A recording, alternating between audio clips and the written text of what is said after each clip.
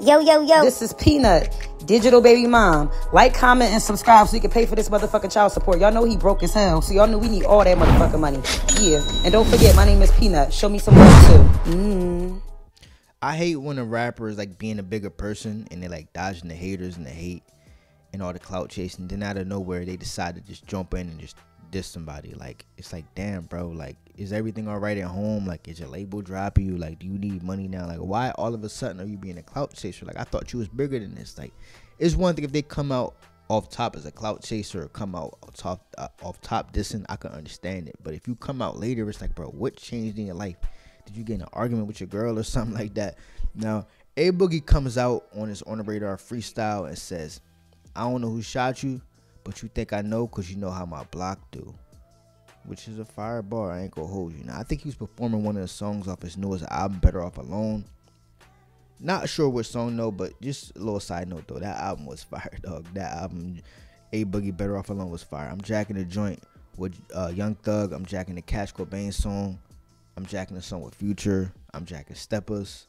I'm jacking They Shooting. It was a good album, like some R&B type stuff, but he got on a little bit of rap. It's rap wave. I know how A Boogie do. Some of the songs sound inspired by Drake a little bit, but but all in all, it was a good album. Now, everybody thinking on that snippet on the Radar freestyle, on the Radar performance, that he was dissing Tjay, because Tjay allegedly got shot by A Boogie's homeboy last summer outside of a hotel in Jersey. And I'm gonna say this, he was definitely dissing that nigga. It's a slight subliminal, nothing major, but he was definitely dissing that nigga. And I will say this also, it's not really needed, dog, because Lil Tjay got shot like last summer or the summer before that. Like, it's not needed. A Boogie, like, bro, just focus on making the good music. The dissing does help, it gets attention and it is important for some people, but for somebody like you don't gotta do it. For somebody like Lil Tjay, you don't gotta do it. For somebody like D-Thing, he don't gotta do it, but he kind of gotta do it a little bit. Certain rappers, they have to do it, and certain rappers are so talented to where, bro, you could just go make a hit record to make females dance and you could go up that way, bro.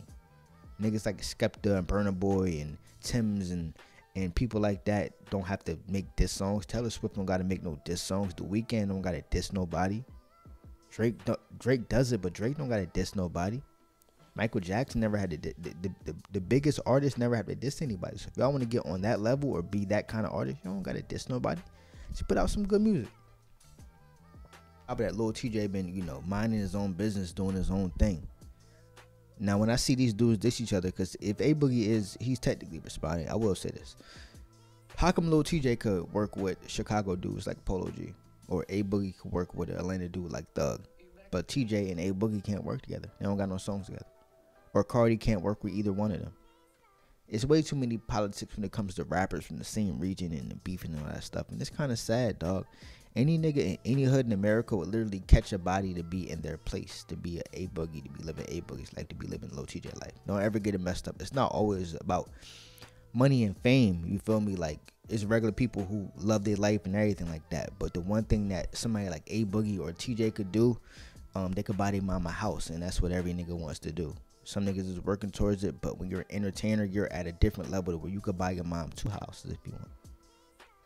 And you making a living doing something that you love, rhyming words together, partying, having fun, putting on fly clothes. Anybody would love that. Some people so broke they can't even get a box of pizza today. A Boogie can order 10 boxes of pizza every day for the next 10 years and probably not even notice that the money is even missing. You feel me?